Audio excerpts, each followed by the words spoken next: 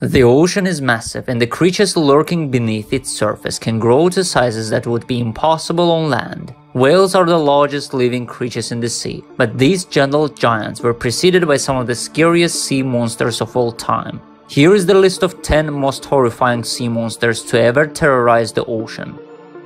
This huge, about 30 feet long and 3 or 4 tons armor-covered prehistoric fish was probably the largest vertebrate of its day and almost certainly the largest fish of the Devonian seas. Dunkleosteus likely resembled a large underwater tank with a thick body, bulging head and massive toothless jaws. Because so many fossils of Dunkleosteus have been discovered, paleontologists know a good deal about the behavior and physiology of these prehistoric fish. For example, there is some evidence that individuals of this genus occasionally cannibalized each other when prey fish ran low, and an analysis of Dunkleosteus jawbones has demonstrated that this vertebrate could bite with a force of about 8,000 pounds per square inch, putting it in a league with both the much later Tyrannosaurus rex and the much later giant shark Megalodon. Given the near worldwide success of Dunkleosteus 360 million years ago, the obvious question presents itself: why did this armor fish go extinct by the start of the Carboniferous period, along with its placoderm cousins? The most likely explanation is that these vertebrates succumbed to changes in ocean conditions during the so-called Hangenberg event, which caused marine oxygen levels to plunge, an event that definitely would not have favored multi-ton fish like Dunkleosteus. Secondarily, Dunkleosteus and its fellow placoderms may have been outcompeted by smaller, slicker bony fish and sharks, which went on to dominate the world's oceans for tens of millions of years thereafter, until the advent of the marine reptiles of the Mesozoic era. Terrorizing the seas nearly 300 million years ago, the Helicoprion was a bizarre species of shark that sported one of the craziest sets of teeth in natural history. This unusual feature has been the subject of widespread debate in the scientific community for a century, and it's easy to see why. The only fossils that have been found of this animal contain sets of spiral teeth, and scientists are still trying to figure out just how they would have possibly fit into the shark's mouth. What they do know is that, like many modern sharks, the Helicoprion most likely had to replace their teeth pretty regularly. And although many illustrations show the Helicoprion with a buzzsaw mouth, some scientists believe that the tooth spiral may have actually been located inside the shark's throat. Others claim it was more likely a ratfish than a shark, with its teeth positioned at the rear of its jaw. Stethacanthus is a prehistoric shark which lived from the late Devonian to the early Carboniferous period about 390 to 320 million years ago. It was first discovered in the 19th century and was named by John Strong Newberry in 1889. Fossils of this shark have been found all over China, Europe, North America and Russia. If you had to judge this shark on its Stethacanthus pictures alone, then you would think it was one strange marine animal. That's because it not only had little spikes on its head, but the males also had an ironing board-shaped fin that jutted from their back and contained more little spikes on it. For the longest time, scientists couldn't figure out what this growth was for. Then, after a little more study, they realized it was a way for males to dock with females during mating. Stethacanthus was about 2 to 3 feet long and weighed approximately 20 pounds. One of the most interesting facts about Stethacanthus is that many scientists are speculating that they might have been bottom feeders. Jackalopterus reigned as an apex predator nearly 400 million years ago and was probably willing to eat anything smaller than itself, including members of its own species. These arthropods grew to over 8 feet long and had huge spiked claws that could ensnare fish with ease. Experts believe the Jackalopterus ambushed prey with its claws before tearing the meal apart. Jackalopterus is the largest discovered species of arthropod, a group that includes insects, lobsters and crabs. The fact that you are big means you are more likely to be seen and to be taken for a tastier morsel. Evolution will not select for large size. You want to be small so you can hide away. The scorpions are thought to have made their first scuttles onto land about 450 million years ago. While some would have taken up a fully terrestrial existence, others, like Jackalopterus, would have maintained an aquatic or semi-aquatic lifestyle. Named after Herman Melville, the author of Moby Dick, Leviathan melvillei was a massive species of sperm whale that is believed to have preyed on primarily baleen whales. This creature lived only 12 to 13 million years ago, which is frighteningly recent when it comes to the span of geological time. And while it's estimated to have been about the size of a modern sperm whale, it had foot-long teeth that suggest its food of choice was quite a bit bigger than your average squid. Modern sperm whales hunt by using suction, basically sucking prey directly into their giant mouth.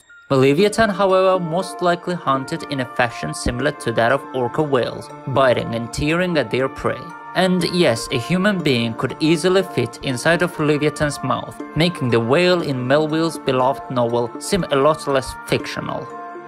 The Liopleurodon was a giant marine reptile and one of the fiercest predators of the Jurassic period. These massive sea monsters could grow up to 30 feet in length, although some fossils suggest even larger sizes, and had sizable teeth that would have made a quick meal out of most marine lives. How did the remains of Liopleurodon wash up in France of all places? Well, during the late Jurassic period, 160 to 150 million years ago, much of present-day Western Europe was covered by a shallow body of water, well stocked with plesiosaurs and pilosaurs. To judge by its weight, up to 10 tons for a full-grown adult, Liopleurodon was clearly the apex predator of its marine ecosystem, relentlessly gobbling fish, squids and other smaller marine reptiles. Despite its size, scientists estimate this reptile probably swam surprisingly fast, and like many sharks, Liopleurodon had an excellent sense of smell, which it used to locate prey.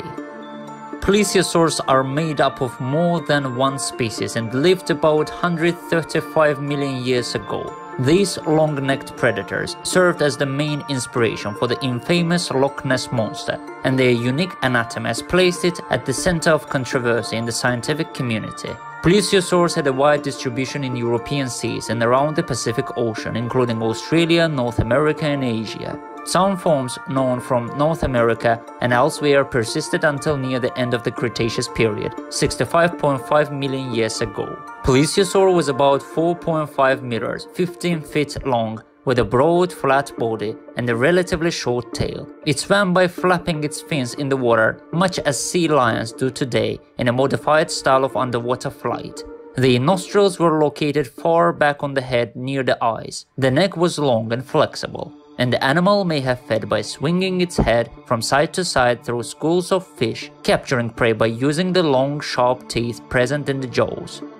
These ocean-dwelling creatures from the late Cretaceous period, 70 to 65 million years ago. Its distinguishing characteristics included a blunt, alligator-like head, fin on the end of its tail, and a hydrodynamic build. It was large, up to 15 feet long and weighing 15 tons, and subsisted on a diet of fish, squid and shellfish. The remains of Mosasaurus were discovered well before educated society knew anything about evolution, dinosaurs, or marine reptiles, in a mine in Holland in the late 18th century. Mosasaurs were only distantly related to the plesiosaurs and plesiosaurs that preceded them, and which they largely supplanted from the dominance of the world's oceans during the late Cretaceous period.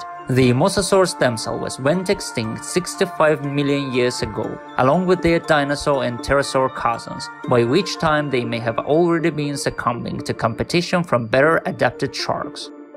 Another of Mary Anning's discoveries was the ichthyosaurs, a marine reptile that looked eerily similar to a modern-day dolphin. This is due to a process known as convergent evolution, which happens when species that are not related to each other evolve to have similar body shapes. Ichthyosaurs had a very wide geographic distribution, and their fossil remains span almost the entire Mesozoic era, 251 million to 65.5 million years ago, but they were most abundant and diverse during the Triassic and Jurassic period, 251 million to 145.5 million years ago. Excellent fossil specimens occur in the fine-grained early Jurassic shales of southern Germany. If you look at ichthyosaurs pictures, then you might mistake this animal for a prehistoric dolphin or maybe an ancient tuna. However, those assumptions would be false. This animal was actually a marine reptile, which was extremely well adapted to the ocean. It had a streamlined body, a small sail fin on its back,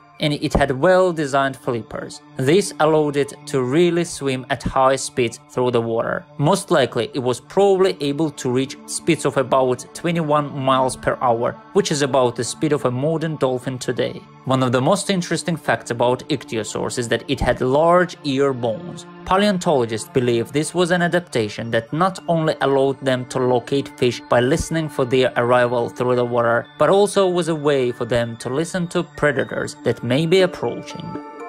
Measuring at more than 50 feet long, the megalodon was the largest known shark of all time. Their jaws alone were large enough for a full-grown person to walk through with ease, and they used those jaws to hunt whales. Scientists believe that megalodons hunted whales by first ripping off their tails and fins, immobilizing their prey so they could more easily feast. It's also believed that the extinction of these giant sharks is what allowed whales to reach the enormous sizes that they are known for today. Researchers confirm that the last megalodon died only 2.6 million years ago, right around the same time the evolution of the first humans began to take place.